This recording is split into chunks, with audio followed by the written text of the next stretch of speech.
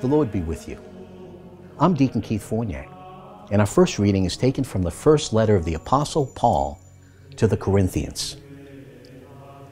Now that I am on the subject of instructions, I cannot congratulate you on the meetings you hold. They do more harm than good. In the first place, I hear that when you all come together in your assembly, there are separate factions among you, and to some extent I believe it. It is no bad thing either that there should be differing groups among you, so that those who are to be trusted among you can be clearly recognized. So when you meet together, it is not the Lord's Supper that you eat. For when the eating begins, each one of you has his own supper first, and there is one going hungry while another is getting drunk. Surely you have homes for doing your eating and drinking in. Or have you such disregard for God's assembly that you can put to shame those who have nothing? What am I to say to you? Congratulate you? On this I cannot congratulate you. For the tradition I received from the Lord and also handed on to you is that on the night he was betrayed, the Lord Jesus took some bread, and after he had given thanks, he broke it and said, "This is my body which is for you. Do this in remembrance of me." And in the same way, with the cup after supper, saying, "This cup is the new covenant in my blood. Whenever you drink it, do this as a memorial of me. Whenever you eat this bread then and drink this cup, you are proclaiming the Lord's death until he comes. So then, my brothers, when you meet for the meal, wait for each other." And our response is taken from Psalm 40. Then I said, "Here I am coming.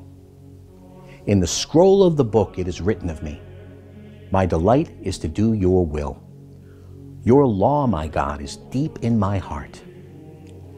I proclaimed the saving justice of Yahweh in the great assembly.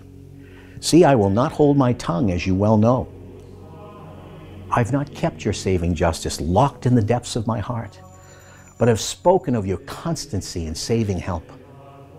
I've made no secret of your faithful and steadfast love in the great assembly. Poor and needy as I am, the Lord has me in mind. You, my helper, my Savior, my God, do not delay." A reading from the Holy Gospel according to St. Luke. When he had come to the end of all he wanted the people to hear, Jesus went into Capernaum. A centurion there had a servant, a favorite of his, who was sick and near death. Having heard about Jesus, he sent some Jewish elders to him to ask him to come and heal his servant. When they came to Jesus, they pleaded earnestly with him, saying, "He deserves this of you, because he is well disposed toward our people. He built us our synagogue himself." So Jesus went with them, and was not very far from the house when the centurion sent word to him by some friends to say to him, "Sir, do not put yourself to any trouble, because I am not worthy to have you under my roof. And that is why I did not presume to come to you myself. Let my boy be cured by your giving the word. For I am under authority myself, and have soldiers under me. And I say to one man, 'Go,' and he goes. To another, 'Come here,' and he comes. To my servant, 'Do this,' and he does it."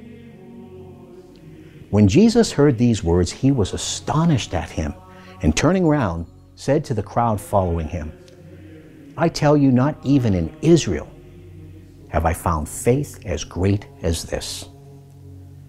And when the messengers got back to the house, they found the servant in perfect health. The Gospel of the Lord.